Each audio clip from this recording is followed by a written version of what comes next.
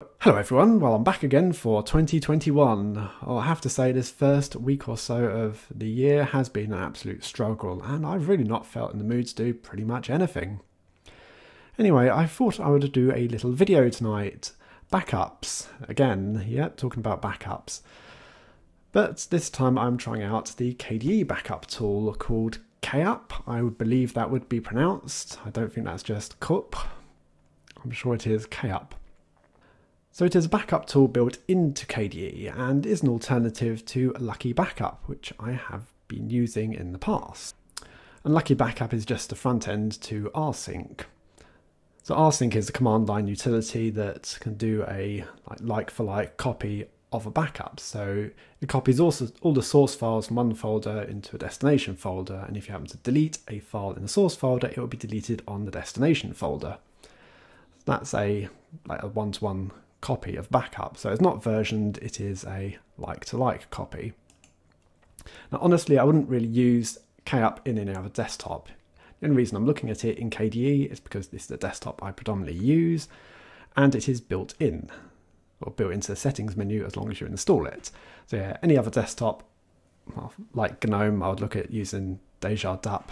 So my little recommendation there. Of course you can use Lucky Backup in other desktops.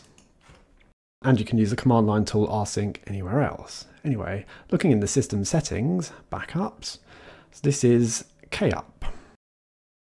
So the options we get, we can choose between a versioned backup and a synchronized backup. The versioned backup is not available for me because I do not have Bup or Bup installed. So yeah, the synchronized backup is, as I was saying, that the source folder will be copied over to the destination folder, and if you delete a file in the source, it will be deleted in the destination. So this backup can protect you against data loss due to a broken hard drive, but it does not help you recover files from your own mistakes. That is assuming you fail to get a copy of the backup in time before it's overwritten.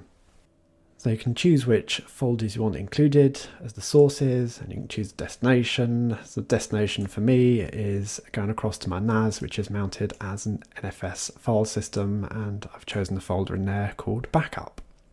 You can also use external storage devices, such as a USB hard drive. You can schedule a backup, so you can go for manual activation, a fixed interval of so many hours, days or weeks, or the active usage times. This is the time you've been using your computer since the last backup was saved. And you can choose whether to have the confirmation before the backup takes place. So yeah, it's got a few little fail safes there. You can deny to do the backup, and the backup for me would just pop up in the top right hand side as a built-in message box in KDE. And yet there's a couple of advanced options here as well. So it's all very simple to use, and yeah, open and restore from existing backups. Got that option there as well. So yeah, it's been perfectly fine to use. No real problems here. What I will say is that there is one little feature that Lucky Backup has that KUp doesn't, and that is the dry run. So if I do a dry run, I get to see what will be copied or deleted when the backup takes place. Obviously that's not going to happen here because nothing has changed between the source and destination here, but that is an option I can have here in Lucky Backup. Although on the downside, I have to run Lucky Backup manually.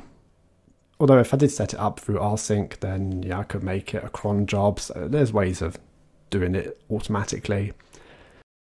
But yeah, otherwise I would be failing in my duties if I didn't mention that feature is missing that Lucky Backup has that KUp doesn't.